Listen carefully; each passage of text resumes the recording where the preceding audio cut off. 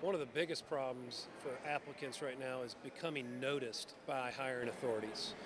Companies today use applicant tracking systems, which are gigantic databases that resumes disappear into. When a candidate applies online, their resume disappears into this giant database and is never visible by a human being.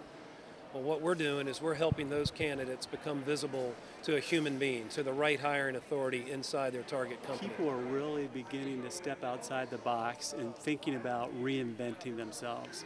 They're recognizing that, you know what, I may not be able to stay in the same profession or industry that I did once before, and so what is out there for me? And I think it's important for people to really dig deep and look at the skill sets they have and how they could transfer that into another industry or different profession. I think that's something that they really need to focus on that.